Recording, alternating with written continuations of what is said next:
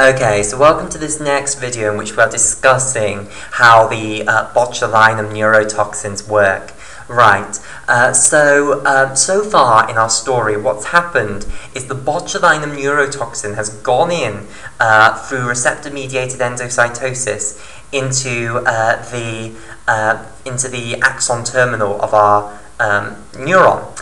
And then what's happened is when the endosome was acidified, the heavy chain changed conformation and pushed the light chain through the membrane of the endosome into the cytoplasm of the axon terminal. That light chain is now an active enzyme which is going to cut snare proteins. Okay, and the specific neurons that the botulinum toxin targets, very much so. It will go into other neurons, but the ones that it specifically likes are cholinergic neurons. And as you probably know, cholinergic neurons are the ones which innervate all of our muscle cells in the peripheral nervous system. So, if we stop those peripheral nervous system cholinergic neurons from releasing acetylcholine onto the muscle cells, then what it's going to cause is it's going to mean that we get paralyzed muscles, what's known as flaccid paralysis, basically. Okay, but we'll discuss that later more in a moment. Okay, so firstly let's discuss where this light chain of the botulinum neurotoxin is going to cut. So for this we need our picture of the snare complex back again. So remember that the snare complex, if this is the synaptic vesicle, it consists of this synaptobrevin 2, and if this is the plasma membrane here, we also have syntaxin 1 here, and then finally SNAP25 here. Okay, so let me colour these in. Right, so in SNAP25 we'll have in blue here.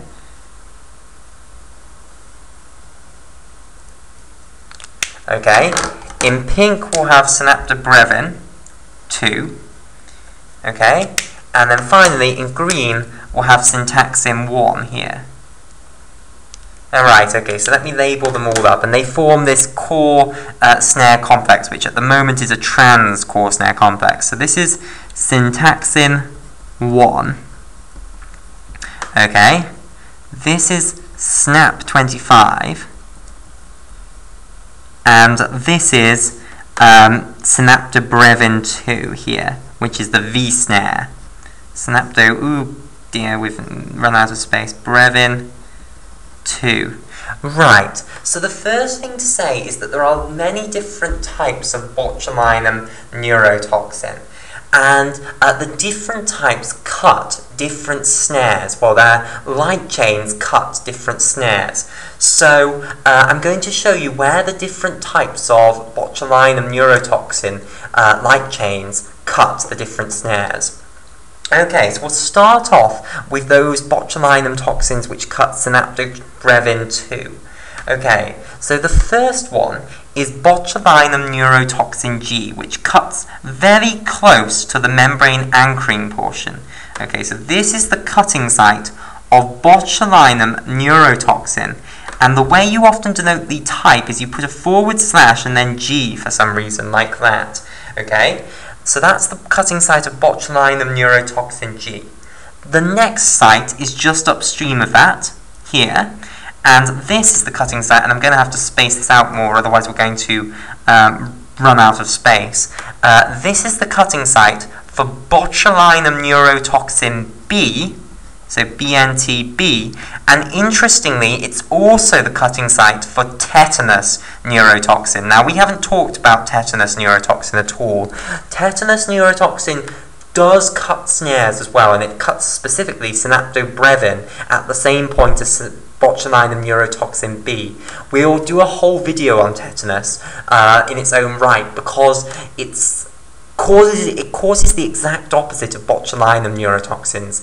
Botulinum neurotoxins are going to cause what's called flaccid paralysis of muscles, i.e. you're not going to be able to contract those muscles at all.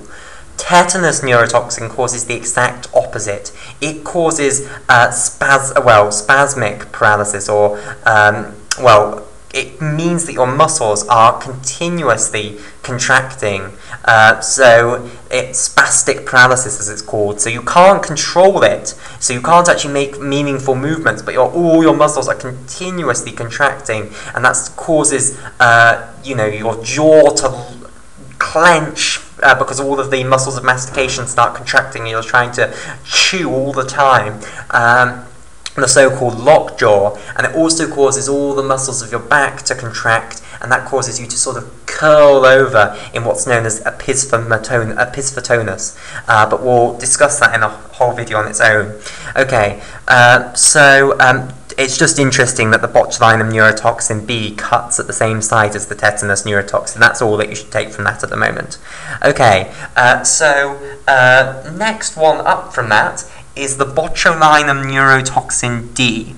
Okay, so this next upwards here is this cutting site of the botulinum neurotoxin D. Okay, and then finally upstream of that is the cutting site of the botulinum neurotoxin F.